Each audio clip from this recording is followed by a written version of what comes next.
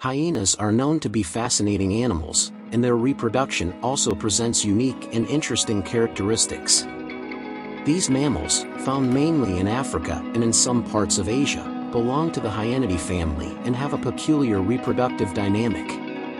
In today's video, let's talk more about this subject. Let's go! Unlike many other animals, hyenas are known to have a matriarchal social system in which females dominate groups. The clan is led by an alpha female, usually the oldest and most experienced. The hierarchy is well defined, and each member of the group has his or her place within the social structure. As far as mating is concerned, female hyenas have control over males. Courtship and mating occur during the mating season, which varies by region and environmental conditions. During this period, males demonstrate their interest by vocalizing and exhibiting specific behaviors to attract females. After mate selection, mating takes place, which can be quite aggressive. Hyenas are known for their powerful jaws and sharp teeth, and during lovemaking, bites and scratches can occur. These intense interactions are a natural part of the reproductive process for hyenas. Hyena gestation lasts around 110 days.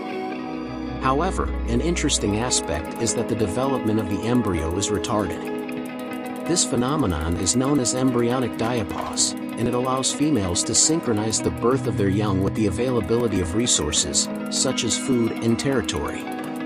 In this way, they are more likely to ensure the survival of their offspring.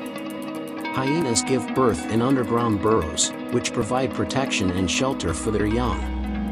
Normally, 1 to 4 puppies are born, but cases of larger litters can also occur. At birth, the puppies are well developed and already have milk teeth.